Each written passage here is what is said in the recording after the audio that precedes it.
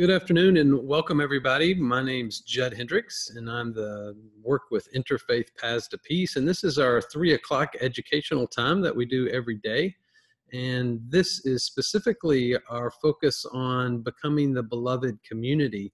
So we do educational programs on different aspects related to becoming a beloved city, a city where everyone is included and feels like they belong and has what they need in order to thrive. I'm really interested today in this topic, and it feels so timely. How do we reduce prejudice that leads to discrimination? And specifically, how is prejudice and bias formed? And then what can we do as a community, as educators, as civic-minded people to help reduce bias and prejudice towards, in what we say the sociological term is outgroups? How do we diminish stereotyping and prejudice, conscious prejudice, which we know leads to discriminatory behavior and leads to the polarizations actually that we're seeing now in the political realm. So our conversation today will look at how is prejudice formed from psychological and sociological reasons, and then what can we do about it? How can we create programs and events that help reduce that prejudice and discrimination? So I'm excited that you've decided to join us today. If you're joining on Facebook Live, you're welcome to add questions or comments that you may have. I'm going to do a screen share here of a presentation that I have that will give us more information about what we're talking about today in reducing prejudice. So if you are joining on Facebook Live, feel free to include this in your, include a comment or a question in the chat box, and we'll be sure to include those in our conversation. Thanks for participating in what I think is a really important topic, especially as we go forward, to decrease some of the polarization and assumptions that we make about people and the bias and then the discrimination that happens because of this. I'm especially interested in this from a peacemaking perspective with Interfaith Paths to Peace. A lot of our work is in this area, is how do we decrease people's stereotypes or the assumptions that they make about other people, and how do we bridge these really significant divides that are happening in our community, in our world today. And especially I hope that we'll think about how we bridge this political polarization that we're experiencing now between Democrats and Republicans, but also the other dynamics that points to, specifically the rural or urban divide, some of the racial divides we can see if we look at the political map that has been expressed, especially the last two elections. You can see a huge polarization in our country and in our community around ideologies, but those ideologies are also related often to race, they're related to religious perspectives, and specifically the urban and rural distinctions. So I'm really interested in applying these methods of reducing prejudice to some of the major dilemmas that are facing us currently in our community and world. What I want to look at first is just real briefly look at what I think is the important work that we are about doing, which is prejudice reduction and equity building. These are two different sides of the same coin. If we're going to create a beloved community, we're going to have to reduce prejudice that creates these divides, but we also have got to build a more equitable community. Today, I'm really going to be focusing on prejudice and prejudice reduction. There's a variety of ways in which prejudice, which is often unconscious or a conscious bias against people, or it could be more of a bias for your in-group. So we'll talk about in-group and out-group a lot. And there are a couple of different primary ways in which prejudice and discrimination are. Again, prejudice is an attitude or a belief that then manifests itself in discriminatory behaviors. And that's why it's really important for us to look at these both conscious and unconscious dynamics of prejudice and bias. From a sociological perspective, there are a variety of reasons why discrimination is created. And I won't go through all of these, but these are some concepts in sociology related to the formation of discrimination or prejudice. One, you can see some of these, a realistic group conflict theory. That is just an idea that other people may hold different ideological or different perspectives than we do. And because they're different, then we other them or put them in a category separate than ourselves. There's a couple of other theories. One is called the integrated threat theory, which I think is really interesting. We do know that a lot of discrimination that is happening is based upon the fear that the other group may either have something we need or take something we need in order for us to thrive and survive. So they become a threat around resources. And then they become the objects of our projections. And so we then stereotype them. We experience them as a threat to our resources, but then we put negative behaviors and intentions on them as a form of prejudice and bias against them. So those are some social contextual reasons for discrimination. We also know that there are what we call individual or psychological reasons why we have prejudice. And one of the things that's really important to notice is creating an in-group and an out-group, or making distinctions between people is what we do as humans. We know that the brain does this. It categorizes people into boxes. For example, because the brain is really interested in being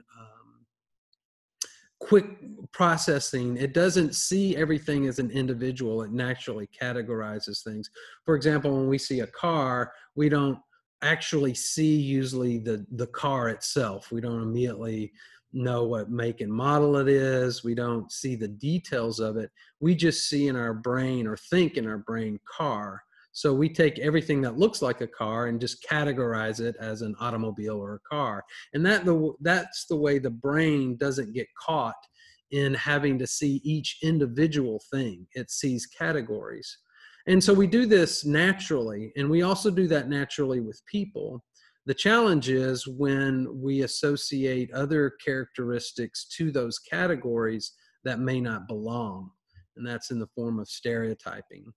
But these are natural things that we do as humans, and so it's important to note that we're going to have to work to overcome those, because they are natural forms of what we do as humans. We also know that in our socialization process, we identify first with our family, our tribe, our nation, our group.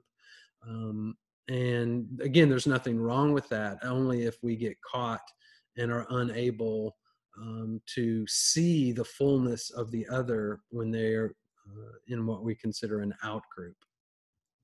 So again, there are a variety of reasons, sociological and psychological reasons, that we develop bias and prejudice.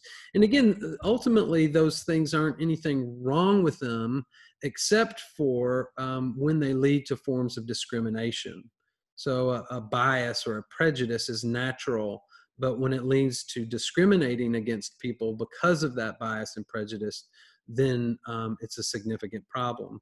And for example, we know that through tests, unconscious bias tests, that white police officers are more likely to associate black people with having a gun if they have an object in their hand than if it was a wallet. So there's an unconscious bias test that you can go onto the Harvard implicit bias test, and show that there is a connection, bias towards that in police officers, specifically white police officers. Now, the good news is we can train police officers to make a distinction from that. So we can do something about natural bias and prejudice, and that's what we're going to be talking about.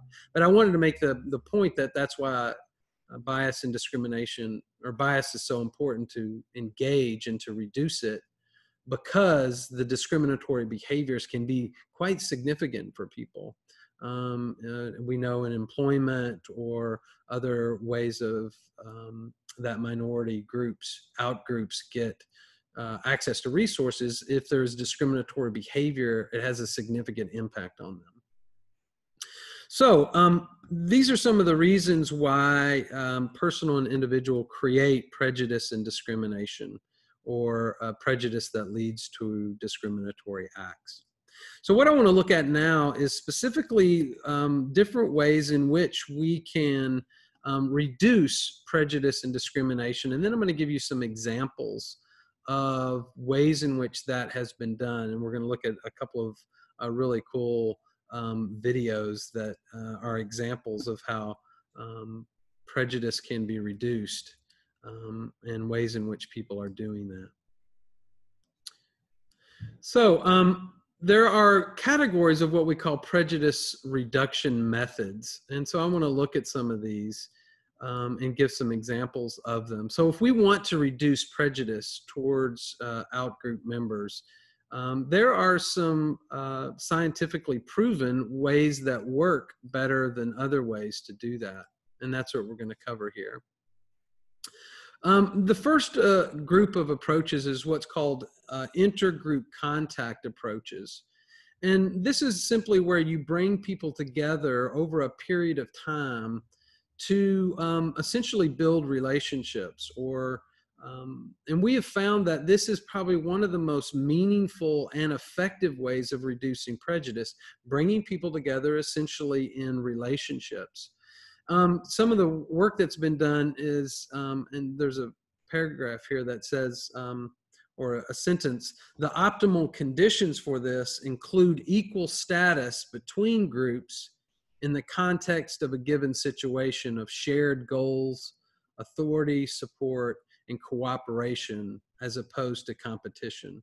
So when we do bring groups together, we can create spaces where they have shared goals, where they're working together for something, and that becomes then the container around which they build relationships, which are the major relationships are the major spaces in which we decrease stereotypes and get to know other people. And so we've seen a variety of ways in which we can do this with different groups. You bring them together for an activity. There's a really good video that came out that I want to show. It's actually it was done by Heineken, and this shows what we would call intergroup contact theory, and is showing the methods around which they're breaking down stereotypes. So I just want to show this. I would describe my political views as the new right. I say that I'm left.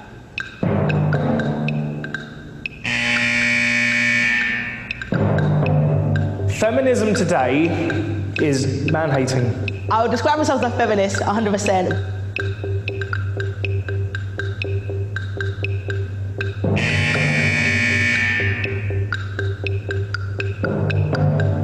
I don't believe that climate change exists. We're not taking enough action on climate change. I think it's about time these people got off their high horse and started looking for credible problems that actually exist. It's absolutely critical that trans people have their own voice. That's not right. You can't, you're a man, be a man, or you're a female, be a female. Women do need to remember that we need you to have our children. Could I be friends with someone that says a woman's place in the home? Right, okay, well, I'm an expert at flat packs. If you have any trouble, just watch me. So it looks like I've got your instructions here. I think so. Let me help you. Let's have just that bit there.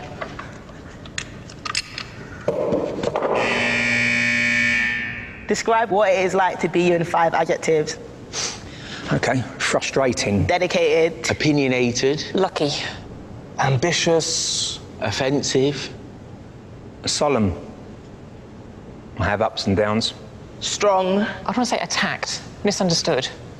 Name 3 things you and I have in common. We're both male, we're both confident, and we're both loudly spoken. We know each other better than people who've known each other for 10 minutes should. You seem quite ambitious and positive, and you've got this really, got a glow. Do you know what I'm saying? Your aura's pretty cool. I'm sensing, are you former military or something? People have said that, but there is no Really? history. So are you then ex-military? Yeah. If you're ex-military, I'm very proud of you already. Well, So I grew up in a bit of a rough state. I've experienced homelessness. I've known what it's like to have absolutely nothing. Yeah. So yeah, I'm definitely most grateful just for life. We've only just met, but I think you're the sort of person that would listen to me and we'd have a discussion rather than argue. Yeah, you could hang out with, man.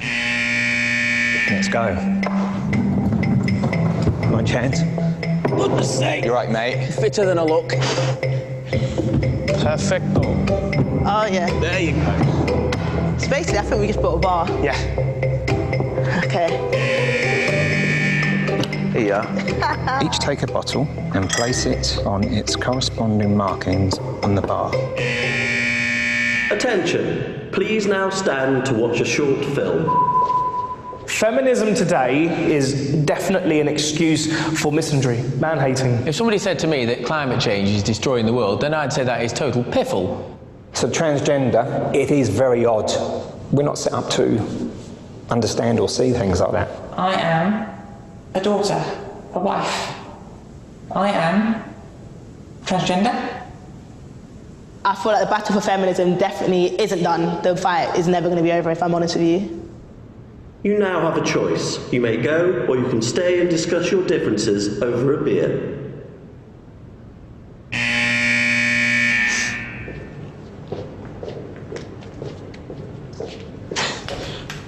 I'm only joking. You're happy for a second then. Well, I'm having a drink. I'm having a drink. Yeah. I want to discuss. Beer. Yeah, beer and discuss. Cheers. At the end of the day, mate, About I've reaching enjoyed out to working with people, you. yeah. And, you know, even if you wanted to convince people about your point, the productive thing to do would be to sit down and have a Just beer. engage. I've been brought up in a way where everything's black and white, but life isn't black and white. Yeah, I'm just me. Yeah. Smash the patriarchy. I'll give you my mobile number, you give me yours, and we'll keep in touch. I'd have to tell my girlfriend that I'll be texting another girl. She might be a bit upset with that, but I'll have to get round that. I'll have to tell my girl. She'll have to lump it.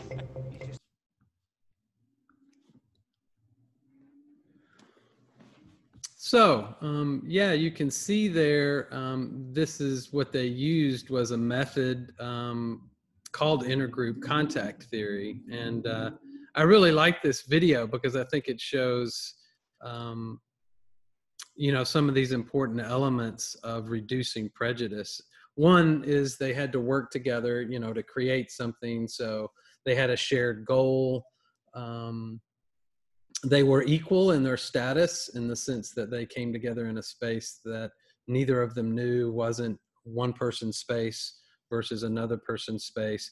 And then they began in this process of self-disclosure. And we've seen how important that process is in sharing things about ourselves where we can connect around certain elements that we may share rather than focusing on those elements where we're different. And even though, as they showed in this video, there are significant ideological differences, when people have an opportunity to know one another in a different context of working together, then they're able to, in other words, integrate, in many ways, integrate their differences easier rather than making their differences the way in which they've come together. And we can see that this is really one of the challenges we face as a community and a culture right now, is that we remain in our segregated spaces. And geographic segregation is one of the huge ways in which these stereotypes continue to get promoted.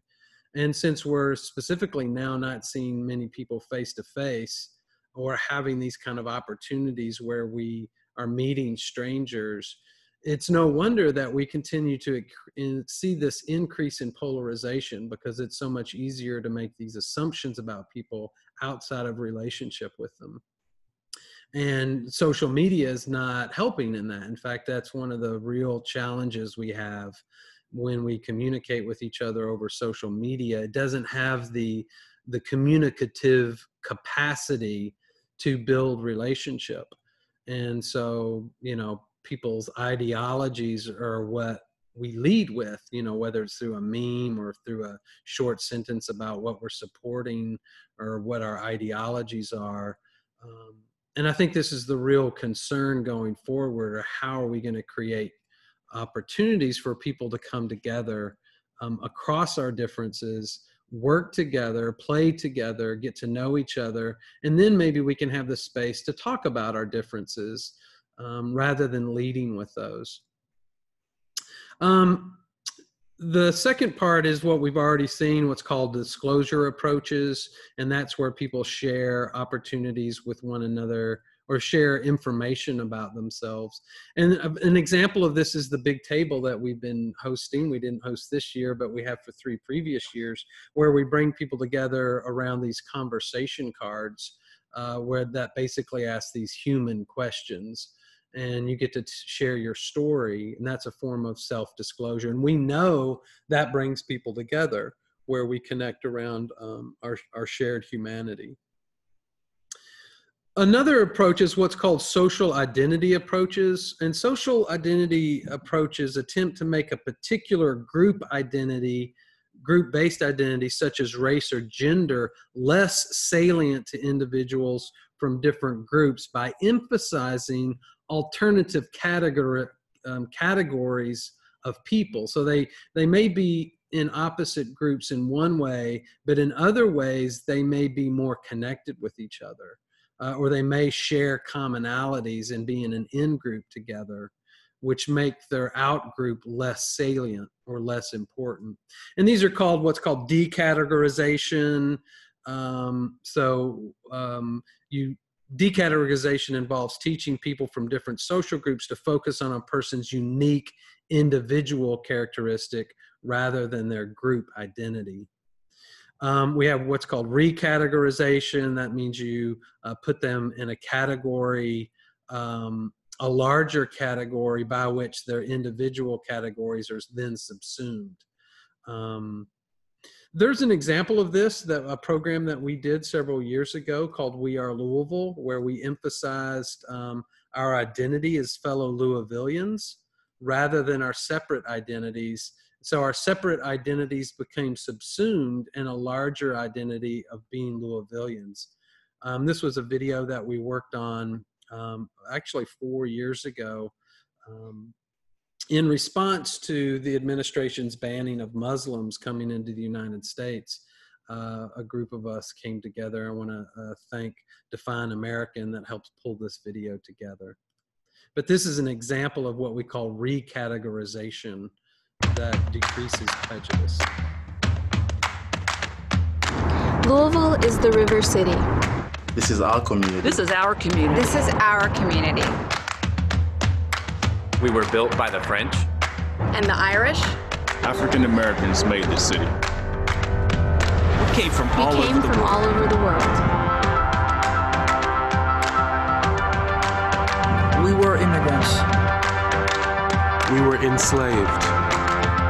We were explorers. We're the Midwest. And we're Southern. We are Louisville. Not Louisville. Louisville, what means? Louisville.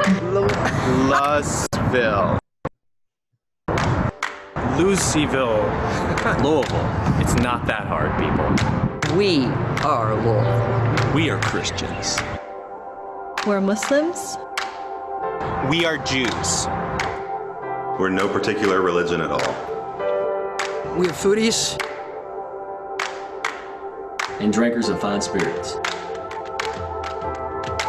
Athletes. And dreamers. This is where stars are born. And champions are made. We look out for one another. we always have. We stand firmly with our immigrant neighbors.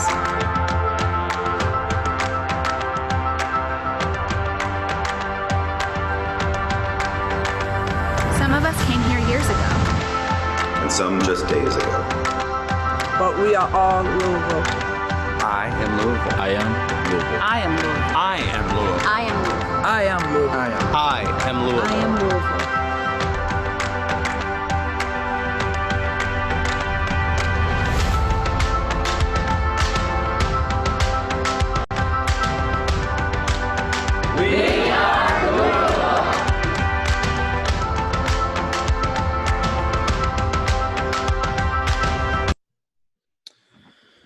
So you can see there, that's what we call recategorization, which we found to be a really effective way of reducing prejudice, is that we subsume certain identities into a larger identity. And that then reduces the prejudice, or gives us a place to start in building relationships with other people. Some of these other models and examples of things that we've done, a thing called cross-categorization is when individuals from opposing groups are made aware of the fact that they both simultaneously belong to a third separate group, and members in this group is emphasized. And that's an example of what we just watched. So these are some of the models, and so there's also another group called intergroup interactive approaches, interdependent approaches. Again, interdependent approaches are like where you come together and you're interdependent with one another to do something. So you have a job or some larger goal. Often we find that this is a perfect example of sports teams. In fact, sports teams, I think especially for young people, are often one of the spaces where relationships are built and they come to identify themselves across categories, both building relationships and having a greater purpose than themselves. And so sports teams, opportunities to work and play with other people are a very effective form of prejudice reduction. We can move down to what's called individual approaches. Before we do that, I want to share another video that is an example of some of these. This came out of Denmark and did some really good work here. And so I just want to show this again. You can see how some of these theories are put into practice in this experiment that Denmark did.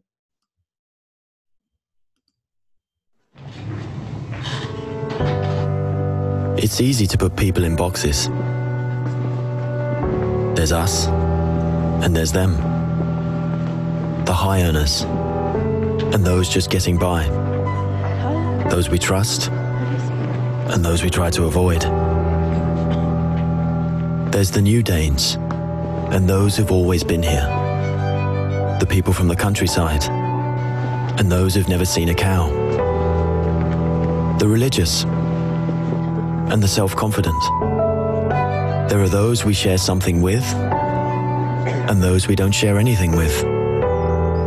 Velkommen. Jeg kommer til at stille jer nogle spørgsmål i dag. Nogle af dem kan godt være lidt personlige, men jeg håber, I vil svare ærligt på dem. Hvem herinde i rummet var klassens klovn?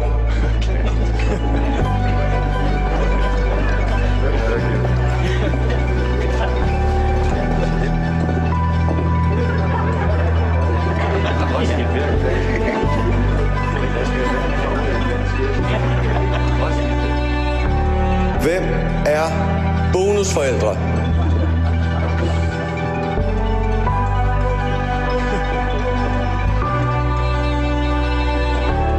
And then suddenly, there's us. We who believe in life after death. We who've seen UFOs. And all of us who love to dance. We who've been bullied.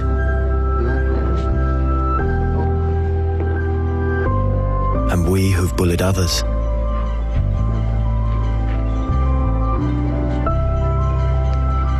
And then there's us, the lucky ones who've had sex this past week. We who are broken-hearted. We who are madly in love. We who feel lonely.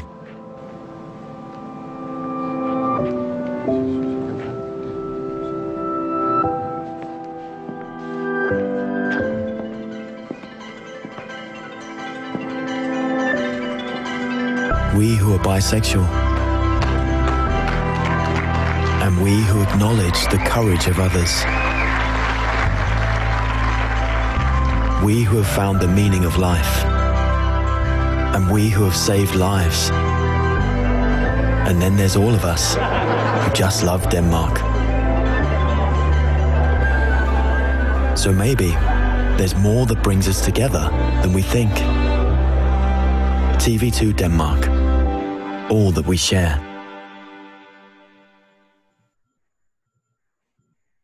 So you can see, again, they're using some of these principles around recategorization, where you may come from diverse groups, but you realize you have other things in common that are also really important. And again, those are all what we call intergroup contact approaches. There's also individual approaches that we can use to decrease prejudice and discrimination.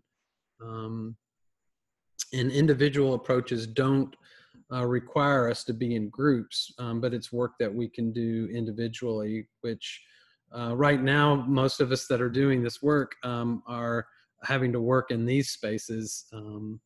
And they break these approaches down into affective approaches and cognitive approaches. Affective approaches are ones that try to create empathy and compassion, feelings of connection and concern for others. And they break the affective ones into perspective taking. And that is simply the ability to take the perspective of another person.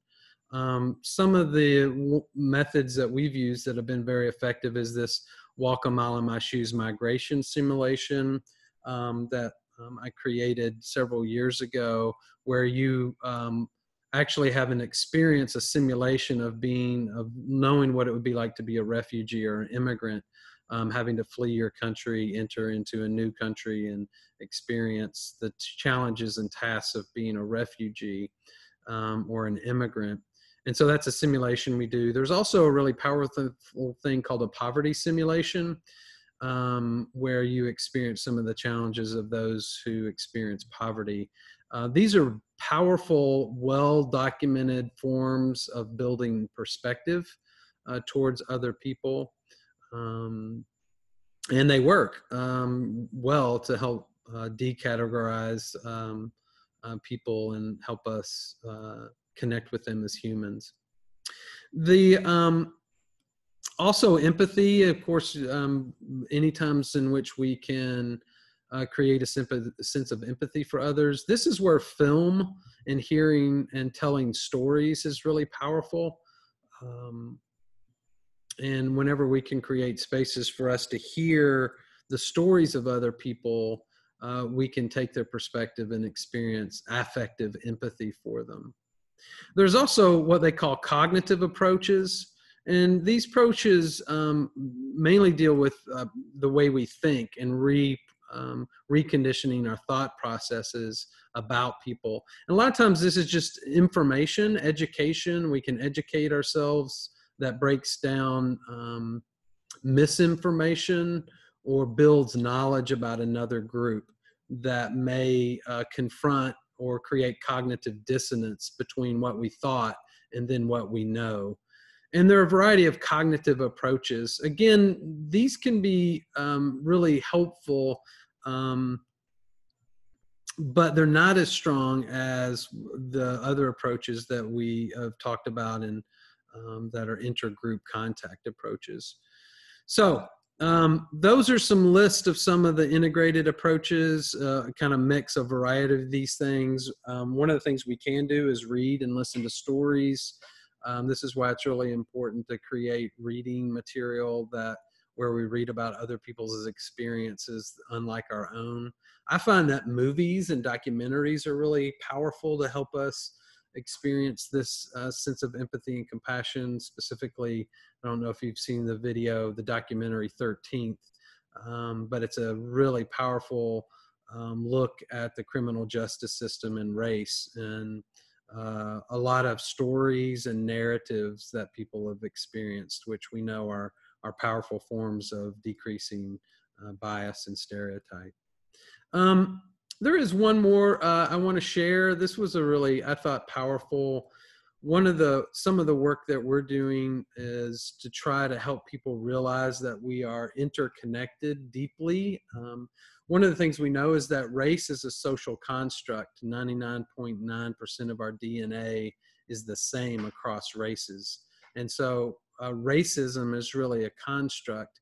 And if we can help people identify as shared humans, then we know that they have more space for our differences and can reduce the discrimination that comes from that. This was, again, another, I thought, powerful video that shows this interconnectedness that we have with one another, and that even strangers who we bump into are deeply related to us, and our lives are intertwined with one another. So I'll close this part with this video. These people have a lot to talk about. They just don't know it yet. In a minute, we'll show them that they have more in common than they think.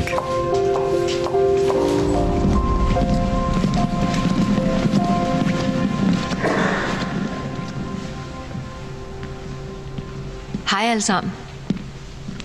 Tak fordi I er kommet. Thomas, vil du stille dig der? Og Aske?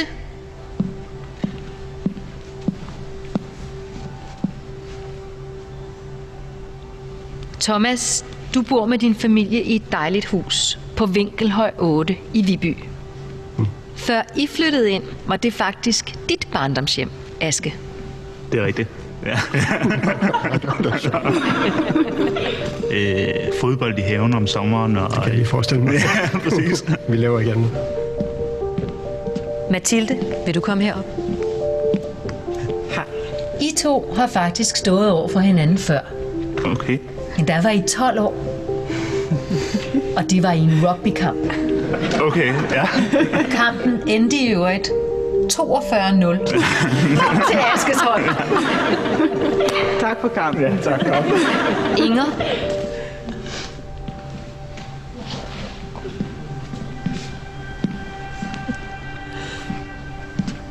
Mathilde, den nat, du kom til verden for 27 år siden på Christiania, var Inger det første menneske, du så?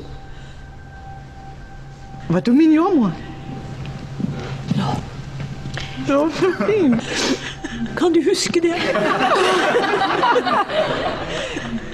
Anna, i 2012 er din mand ude at løbe en tur.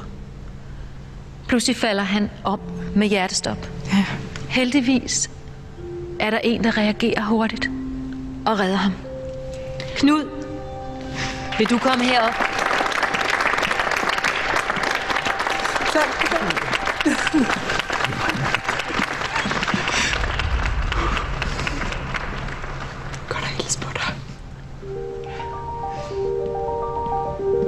Just below the surface, a total stranger can turn out to be someone you're actually connected to. Det er godt et stykke tid siden. Someone who rouses forgotten memories. Like the very first kiss. Someone who reminds you that you're not alone. but that somebody else also has a bulldog named Prebin. Someone like Thomas, who put out a fire at Vibeka's place. Vi så taknemmelige for, at brandvæsenet kom så hurtigt. Someone you've been gaming with for years, but Kender I to hinanden? have never met. Altamon, mød Lil Salt. Det er løgn. Du er topfraggeren. Jeg har fandme kendt den anden i 3-4 år, uden at nogensinde mødt den anden, eller set den anden før. If we approach each other, we might find out that we share the same destiny. Rana og Macher, I kom til Danmark fra Syrien for 4 år siden. Dorit og Jan, I har en lignende historie fra 2. verdenskrig. Jeg har prøvet at være flygtning, og jeg vil aldrig glemme det. Det har betydet usigeligt meget. Og Rikke, det var din oldefar, der risikerede sit liv ved at sejle Jan over Øresund den oktoberaften i 1943. It's easy to mind your own business. It takes a little more effort to mind the community. But doesn't the feeling of having something in common, something that connects us, make it all worthwhile? TV2, all that we share.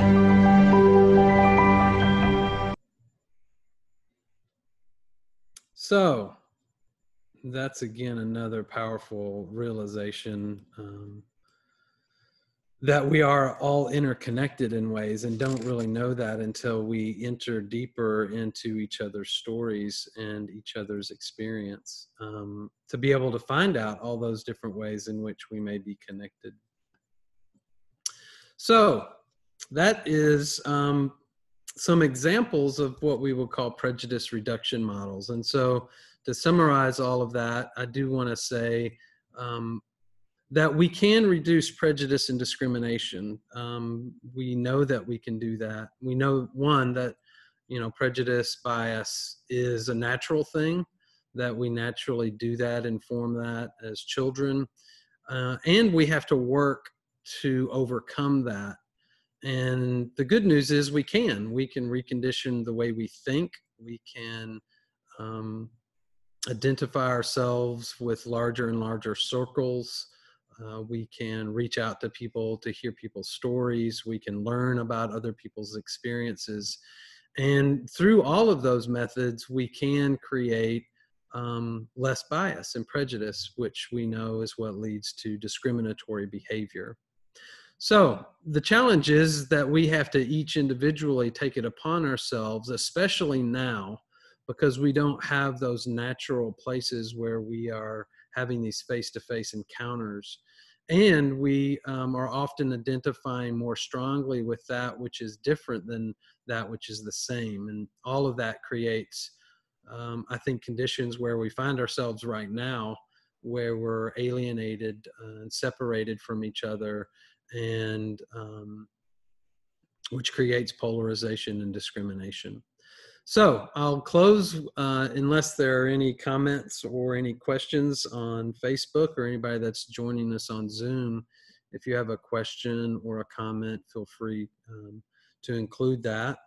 And thanks for giving a little time this afternoon to understand better how we can become a beloved community, how everybody can have what they need in order to thrive. Hope you'll come back and join us other days next week. We always have 9 o'clock programs at 9 o'clock in the morning, different devotionals and meditations from different religious traditions. And then at 3 o'clock, we have a variety of programs that are educational to help us learn more about each other and become the kind of community that we want to be. So thanks for joining us on Facebook, and for those that joined us on Zoom, may you have a blessed and peaceful day and weekend. Also encourage you to keep Louisville and our country in your prayers, and light a candle for all of our community. No matter what happens with the vote, we've got a lot of work to do to heal our community, and we can be a part of doing that. Thanks for being with us today. Peace.